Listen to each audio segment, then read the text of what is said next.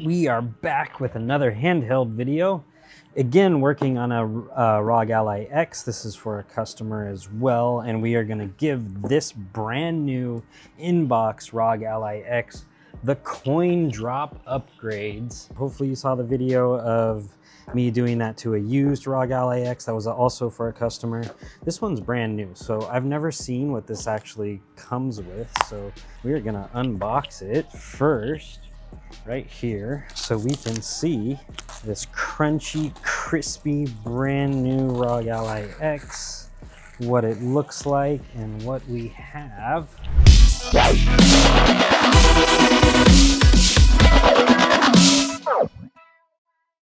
All right, so we're gonna do some pretty cool upgrades to this, not just the OS debloatization that we normally do and that we do with did with the other one, but this one we are gonna upgrade the SSD and we are gonna debloatify the OS as well as some other stuff. Here we go. Lift that up. What do we got in here? Oh, here we go. This is like the little piece. This came with the original. This is like a little docking piece of cardboard there. So that's nice.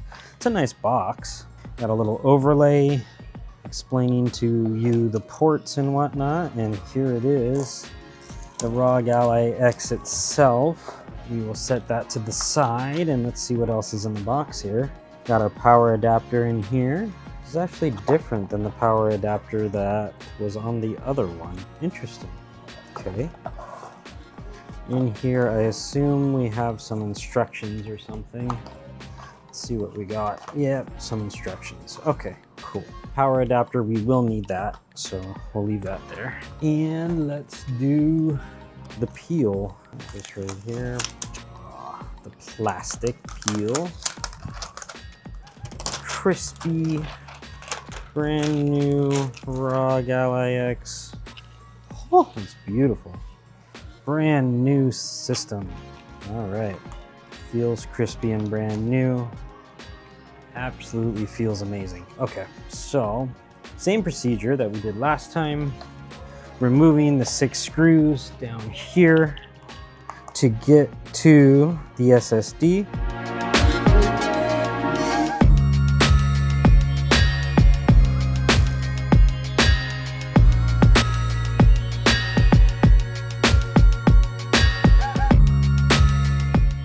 So this is the part where you want to be a little bit careful because there are clips, plastic clips here. However, they aren't very strong clips, so they don't hold it too strongly in, which makes taking it apart a little bit easier.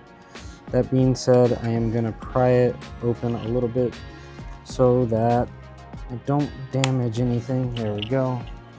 And on this side as well. There we go.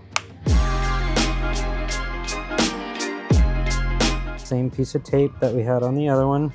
I have no idea if there are actually multiple revisions of this, but we are gonna lift that and pull out that ribbon to fully disconnect the back. That's the back disconnected. This is a 1 TB model by default as well, and I am gonna use this little spudger, metal spudger, to pull that back. There's a little metal piece that gets pulled back there, and we should be able to lift up on the battery connector.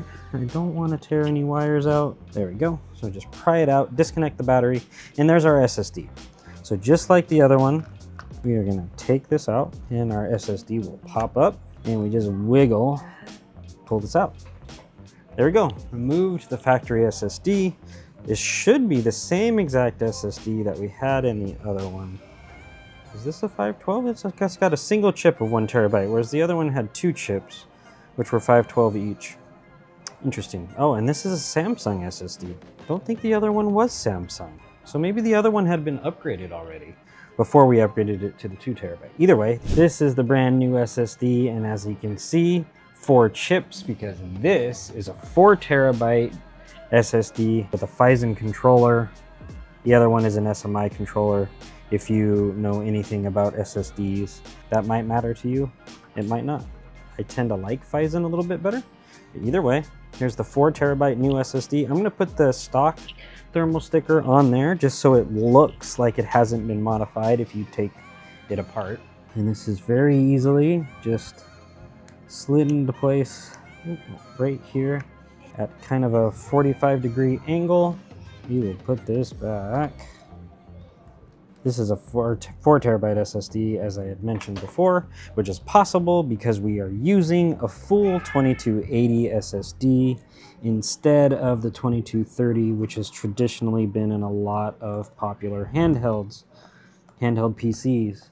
And I don't like 2230 SSDs because as of now, they kind of max out at 2 terabyte.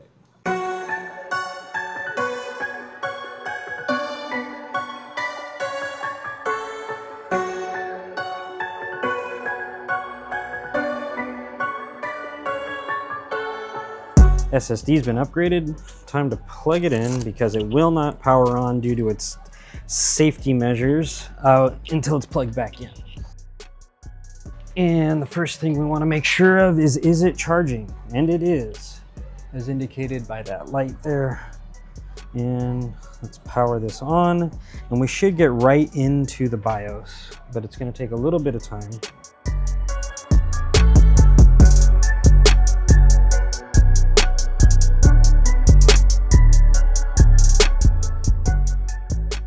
Got the vibration, there it is. Okay, now we got the boot up. Now that's the post. There we go, we're right into the BIOS. You can see that we're at 46% battery. And let's see if we can check the storage in here. Right here, there it is, right there. Storage, as you can see, 4 terabytes right there. So that's what we've got.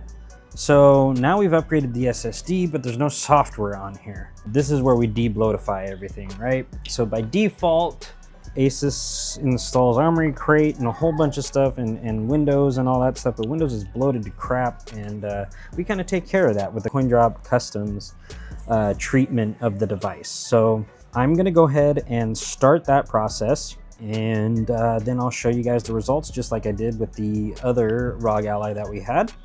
All right, so I think we are done with this ROG Ally X, and I'll just show you guys real quick. We will boot it up. So there we go. There's our signature wallpaper that we always put on. Obviously, you can feel free to remove that if you don't like it. That is perfectly fine. The main upgrade that we're gonna see here, I already kind of showed you, but if we go into Windows right here, you can see that storage number. It's basically a naked drive, nothing on it at this point, no bloat, runs fantastically fast, and you just saw how fast it booted up. It was great. So this is primed and ready. This customer didn't request that I install anything else, just to make sure drivers were all updated, remove all the bloat for Windows and all that stuff. So that's what we've done. We gave it the CoinDrop Customs treatment, and now it's working fantastic. And yeah, I can't wait to get this out to the customer. We are gonna pack it up, basically try to make it as new as possible because it started out new. So I'm gonna shut this down. At least they can get somewhat of an unboxing experience of their own device. You know, I feel disappointed that they didn't get their own unboxing experience. So I'm gonna wipe down their screen as best as I can. Hopefully they can get a screen protector so it looks all nice. And we're actually gonna put the plastics back on. I saved this for the customer. Did not want to throw it away. Maybe they can get somewhat of a screen peel going on as well.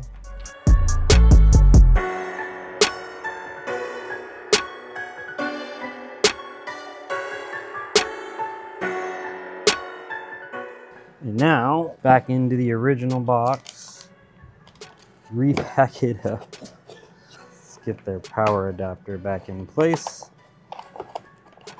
Plastic wrap is all on the, still on the power adapter, so they can unwrap that. I mean, who doesn't like a good peel, right? You know, it's all about the peel. Put this in. This goes like that. Top of the box in place, and that's it.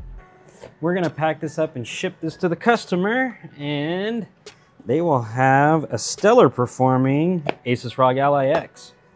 Thank you for joining me for this one. Hope you join me on the next one. Give me a thumbs up and subscribe. Thanks, guys. See you on the next one.